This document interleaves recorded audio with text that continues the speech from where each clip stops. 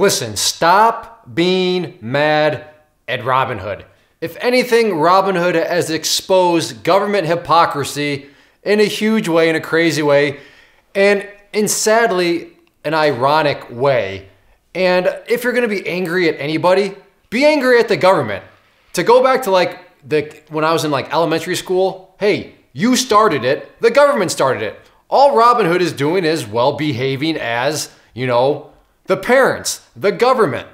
And what do I mean by this? Well, the big outrage right now, and actually let me take a step back to set up the political context here, put up an image of just one of the articles out there, but as you see here in this headline, it's implying that Robinhood, this catastrophe, is bringing both sides of the aisle together. You have Cruz being mentioned, who is on the far right of things. You have AOC being mentioned, who is on the far left of things. But yet, Robinhood and this maneuver they made, this manipulation they made, is bringing everybody together. Really? Really, government? Are you sure you want to go down this path? I understand it. I'm just some dude on YouTube that's standing in front of a chalkboard from probably 1952. But let's just apply a little critical thinking here. And for many of you, you probably are already well aware of these issues and they already frustrate you. But let's talk about government manipulation. And remember, the big outrage is Robinhood would not let me buy. They restricted buying. They were not letting me buy. That is manipulation. That is this, that, and the other. And okay, I understand that point of view. But let me write down something right here. PDT. Ever heard of the pattern day trading rule? PDT. What does that say? That says that, you know what? You are not allowed to buy and sell stocks as much as you want unless what? Unless you have $25,000. Wait a second, so if I don't have $25,000, then I can't buy and sell stocks as much as I want? Nope, you can only do it 3 times for a rolling 5-day period. Huh. Doesn't that sound like restricting you, restricting your choices, restricting your choice to do with your own money what you want to do? It sounds like that to me. And what is this? PDT, that is a government regulation. Government regulation. You can't buy and trade stocks as much as you want. I don't know, maybe I'm crazy, but that seems like manipulation. That seems like restricting people from doing what they want to do. Which again, I get it, that's what Robinhood did. They would not allow people to buy. But PDT rule, how about this? Halt. Ever been in a trading halt where a stock is going and the price is going crazy, crazy, crazy? It could be up or down, and then it just halts. What is a halt? A halt is restricting people from both buying and selling. What is everybody mad at Robinhood about? What is the government? What is this unifying thing that Robinhood is bringing both sides of the aisle together about? Manipulation. The halt is the ultimate form of manipulation. It literally removes the control from the investors and traders' hands. Because if you've ever been there, I mean, the stock could be at $50, get halted, and then by the time it opens up, it could be at $40, which could be either bad or good for you. But the point here being, it's total manipulation. It totally restricts people from doing what they want to do. So, I mean, these are the two primary things. And in the comment section, what else? I'm sure there's other manipulation things from the government that I'm not thinking about. But the PDT rule and trading halts are two just glaring issues where I can see the conversation right now. I can see the government walking in. Hey, explain this manipulation. Explain why you would not allow people to do what they wanted to do. And I can see Robinhood saying, excuse me, Mr. Government. Excuse me, pot, meat, kettle. Could you explain to me, Mr. Government, why you won't let people do what they want to do unless they have $25,000? Why you literally halt stocks and then remove all power from anybody involved? Could you explain that to me, Mr. Government?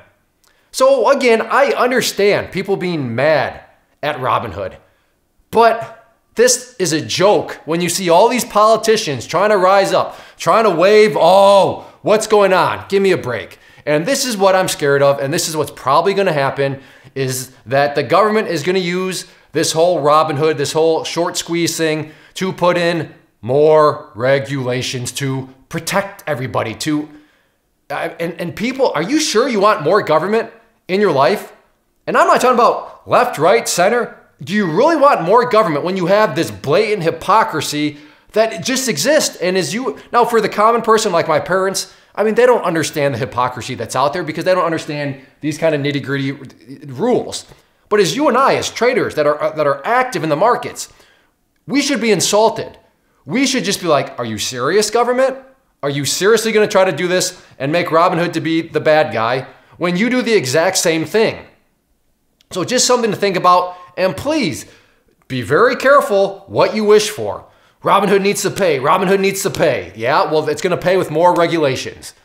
And those regulations could very well not be so good because I think everyone would agree that these regulations are just a pain in the side for traders, especially for people that don't have that 25,000. I mean, how annoying is that? It's your money. You made it. Why don't you get to just behave as you get to see fit? Why are you restricted in your ability to buy and sell stocks as much as you want? So that's kind of my little rant on it. But like I said, I'd encourage you just to ask yourself the question, as somebody that understands these dynamics and understands the government hypocrisy here, are you sure you want more government in your life? Are you sure you want to invite hypocrisy into this, that, or the other part of your life?